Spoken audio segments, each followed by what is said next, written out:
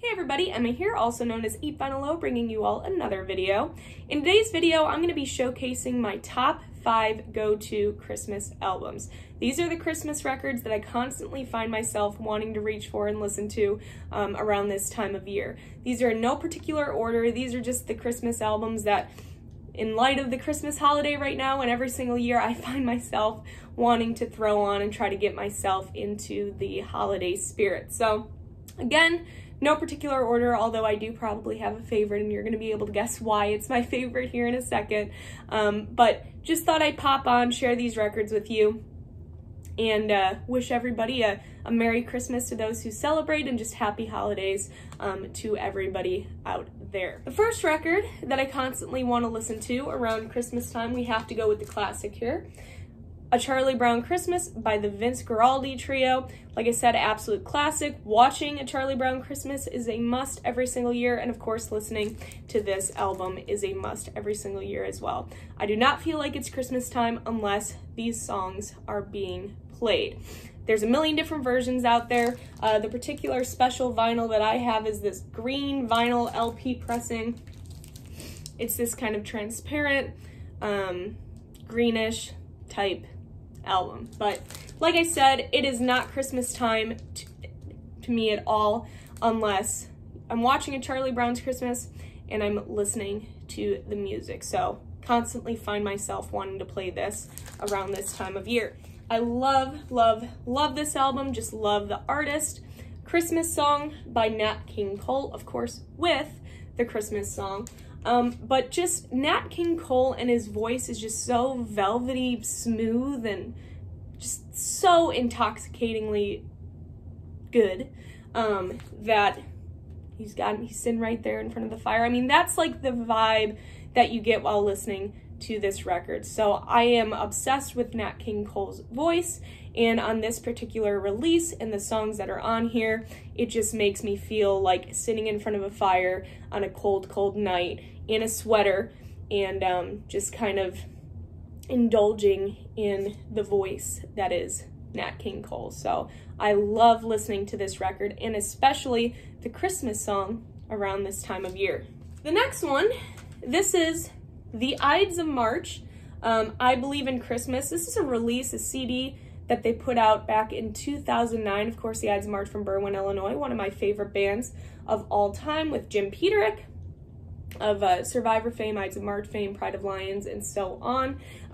But they're known to do Christmas shows around the holiday season. They put on like the first half of the show is all Christmas related. The second half of the show is just like pure Ides of March, Survivor, rock and roll. And it's really neat. When I was younger, my dad used to take me to those every single year. So it's something that is extremely important to me and is a huge part of my musical taste and musical journey. So I love the songs off of this CD. Again, every single year going to these shows, they would play these, and I would look forward to hearing them. You can see it signed here. So the studio side, it has I Believe in Christmas. These are all originals written by Jim Peterick. It has I Believe in Christmas. It has A Distant Trumpet, which features the late John Larson on trumpet, who does just an absolute phenomenal job with that song. Santa's Vehicle, you know, play off of the Ides of March's Vehicle, so Santa's Vehicle. The Five Snowflakes, which is narrated by the great Dick Biondi.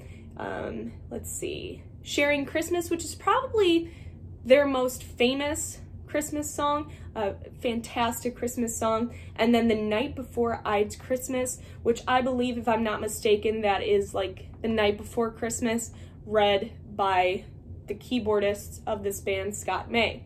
Then it gets to the live side. It has Not So Silent Night, which is a rocking rendition and play off of Silent Night. Do You Hear What I Hear, Little Drummer Boy, so going kind of into those classics, of course not written by Jim, but taking those on. Little Drummer Boy, White Christmas, There Is a Boy, Oh Holy Night. Then it also has a song on here which is written by Jim Peterick called We Wish. We Wish is, I was going to say maybe, but it is. It is my most favorite song that Jim Peterick has ever written. It's the most important song, in my opinion, that Jim Peterick has ever written. And I'm gonna link down below to a YouTube video or something where you can go listen to this song. The lyrics are so relevant to today. It was written back in the early 2000s, I believe, but it's still relevant today, and it's just one of those timeless songs where the lyrics will probably be relevant for the rest of forever. So just extremely important lyrics. Jim Peterick, his songwriting, he is a songwriter. He is the songwriter. But we wish, you know, you have Eye of the Tiger, you have Vehicle, you have Hold On Loosely, you have all these songs from all these bands that Jim Peterick has written and co-written. Fantastic songwriter, one of the most underrated songwriters. However, We Wish, in my opinion, is the best, most important song he ever wrote. So I'll link that down below. Go check it out. But The Ides of March, I Believe in Christmas. You know it's Christmas time when this goes on.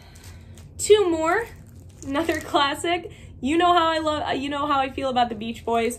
The Beach Boys Christmas album. I remember when I was younger listening to the Beach Boys when I really got into like a Beach Boys phase, and Little Saint Nick was just on repeat over and over again. Now it's one of those songs that you like hear all the time around Christmas time, and some people might get annoyed by hearing Little Saint Nick over and over and over again in stores and department stores and everywhere you go. It's never the case with me. I will sing along to Little Saint Nick for the rest of time. Love the Beach Boys. Love their Christmas album. Last but not least, this is my favorite Christmas album of all time. Cheap Trick's Christmas studio album that they released back in 2017. As you can see, this was originally a record store day release for Black Friday in 2017, and then they did end up just releasing just your standard studio version after that. But this is just a rockin' Christmas album. Of course, it's Cheap Trick, so you know it's good. If you don't have this, I can't recommend it enough. It's just a really, really fun listen around the holiday season. They have their own songs on here. They do a lot of different covers. They cover songs from The Kinks and Roy Wood and Harry Nilsson and so on. So it's a really just fun, rockin' Christmas album. And again, I totally recommend listening to this if you're feeling like you want to listen to something upbeat, if you want to listen to something rockin' and still kind of feel like you're in the Christmas spirit. With that, everybody, those are my top 5 go-to Christmas albums. Again, wishing everybody a very Merry Christmas to those who celebrate, wishing everybody a safe and happy and fun holiday season, and I will see you all for my next video. Bye, guys.